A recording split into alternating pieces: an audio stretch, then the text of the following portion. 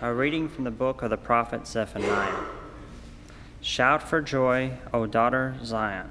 Sing joyfully, O Israel. Be glad and exult with all your heart, O daughter Jerusalem. The Lord has removed the judgment against you. He has turned away your enemies. The King of Israel, the Lord, is in your midst. You have no further misfortune to fear.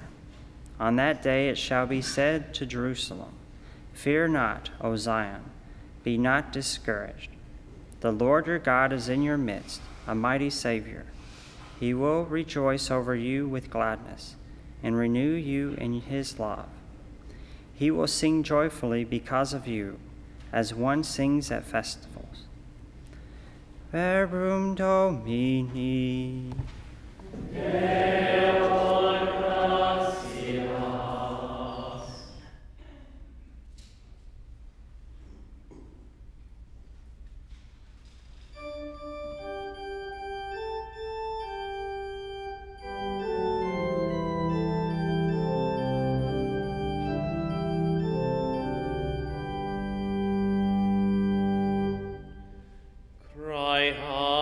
With joy and gladness, for among you is the great and holy one of Israel. Cry out with joy and gladness, for among you is the great and holy one of Israel.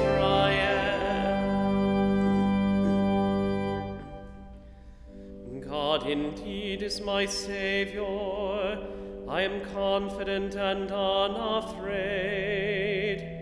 My strength and my courage is the Lord. He has been my Savior. With joy you will draw water at the fountain of salvation. Cry out with joy and gladness, for among you is a great and holy one of Israel.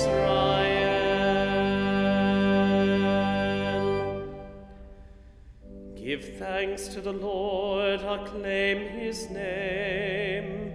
Among the nations make known his deeds.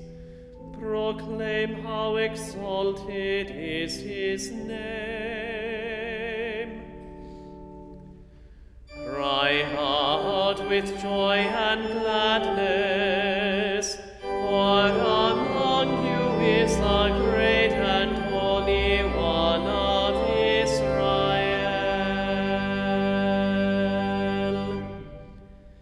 Sing praise to the Lord for his glorious achievement. Let this be known throughout all the earth. Shout with exultation, O city of Zion, for great in your midst is the Holy One of Israel. Cry out with joy and gladness, for among you is the great and holy one of Israel.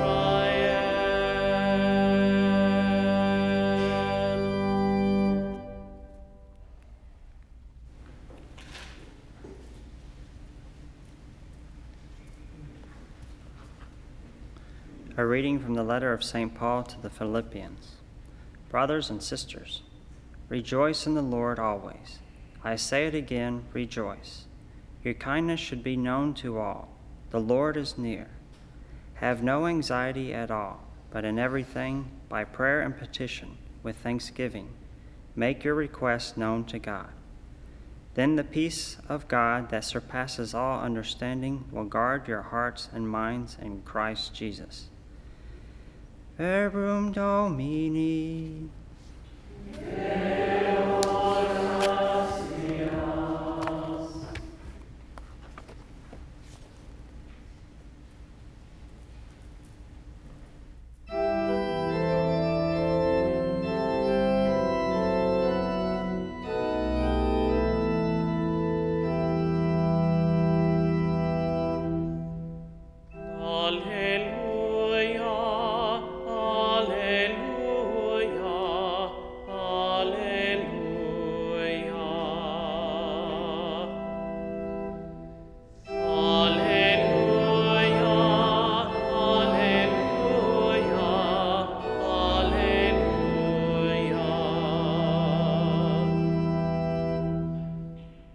The Spirit of the Lord is upon me, because he has anointed me to bring glad tidings to the poor. Alleluia, alleluia, alleluia.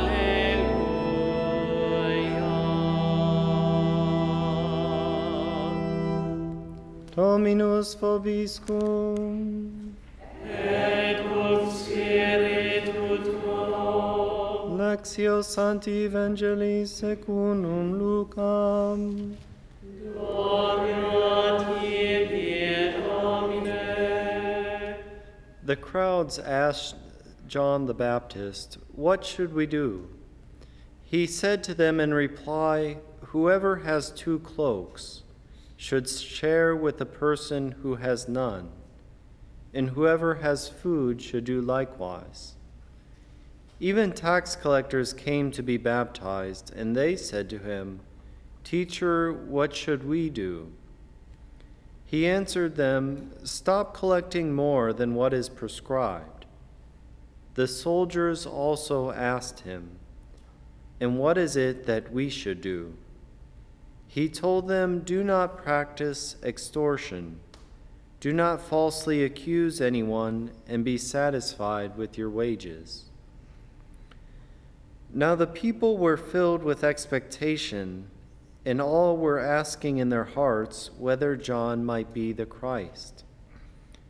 John answered them all, saying, "I am baptizing you with water, but one mightier than I is coming.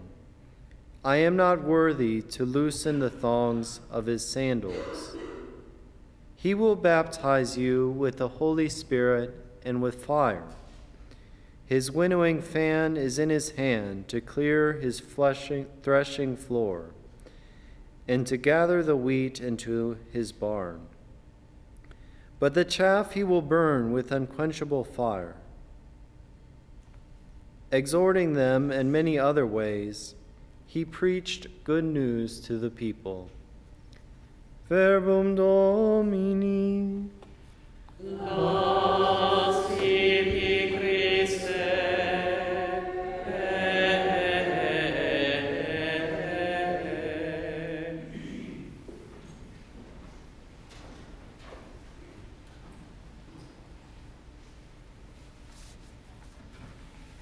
Today is often referred to as Gaudete Sunday, and it comes from the Latin meaning rejoice. We wear rose-colored vestments today, and you'll notice throughout the prayers and through all the readings, there is a constant theme of joy, to rejoice. And Pope Benedict tells us that even amidst our doubts and difficulties, joy exists because God exists, and he's with us. And the Holy Father gives us good guidance as we prepare for this great feast, which is coming in only 9 days. He said, "I know that people have many commitments, but getting ready for Christmas does not only mean shopping and making preparations. It means being in contact with the Lord, going out to meet him. I feel it is important not to forget this dimension. This is not an additional burden, but the power that enables us to do all we need to do.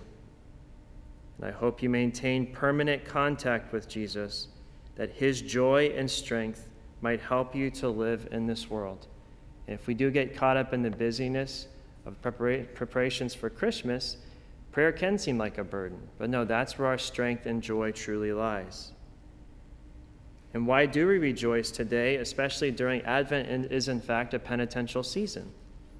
We rejoice because the Lord is near. He is near. But as our Holy Father tells us, again, it's not so much a question of space and time, but rather it's a question of love, because love draws near. And we see in the Christmas mystery the face of God, who has revealed himself to us in the infant Jesus. And it's a source of joy for us that God chose to make himself so close to us by dwelling among us. It's not only a season, this Advent season, to prepare for our Lord's coming again at Christmas, But again, also, we receive him each day in Holy Communion. We prepare for his second coming, which we know is certain. He will come again. It's also a great time to prepare for when the Lord will call each of us to himself. And this waiting shouldn't be one of fear as well. But if we do keep in mind trying to live each day as if it were our last, that can be a great preparation. That we live each day to the full, that we might not have any regrets. Saying, Lord, if you were to call me to yourself tonight, help me to be ready, to live each day joyfully. We have everything we need. And it's not only, again, a source of joy that God will come again, but he's with us now. He's with us in times of suffering and of rejoicing, and he remains faithful to us and will never abandon us. And authentic Christian joy is much different from the happiness and satisfaction that the world has to offer. And this can be seen in the witness of the saints. Even amidst their sufferings, they maintain a spirit of true and authentic joy. That's something, again, the world cannot offer. Look at the life of Blessed Teresa of Calcutta, who we know now suffered many, many years of interior spiritual darkness. And yet she maintained that great smile, that interior joy, despite the trials, despite the sufferings. And look at all the saints. Mother Teresa would say that being happy with God means loving like him, helping like him, giving like him, serving like him. We imitate the Lord and follow the gospel and the Christian life, and that does lead to true joy. Pope John Paul II warned us that if people make an idol out of happiness, which is possible to do, they lose their way, and it's truly hard for them to find the joy of which Jesus speaks. We can seek that emotional high. That's not what true joy is about. We go on to say that, unfortunately, this is what is proposed by cultures that replace God by an individual happiness.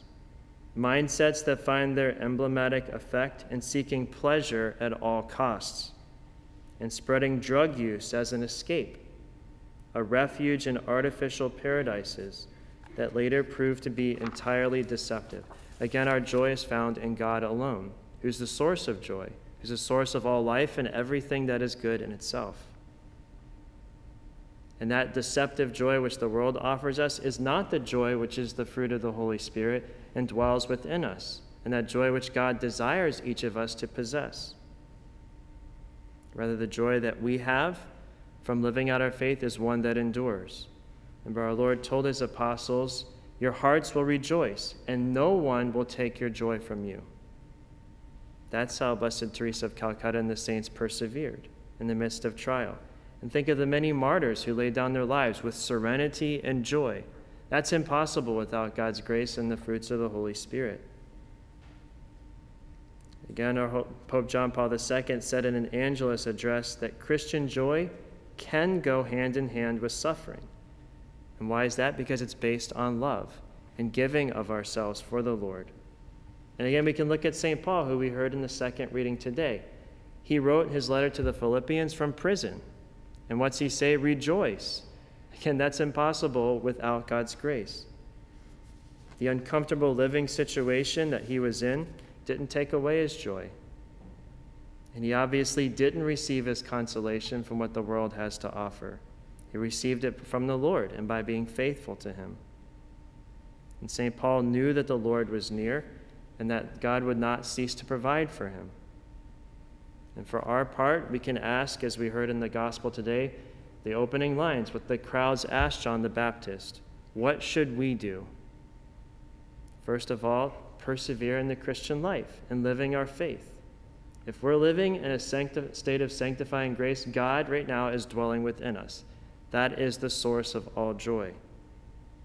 And any unhappiness we experience in this life is from distancing ourselves from God and by falling into sin and lukewarmness. And if we have distanced ourselves from God by falling into grave sin, and we've cut off God's own divine life within us, we've cut off God's grace, we can experience that great joy again by simply making a good confession. Joy, therefore, is possessing God, and misery or sadness is losing him, again, due to our own fault. So as we continue this holy season of Advent on this Gaudete Sunday, may we not cease to wait with joy at our Lord's coming, his coming among us.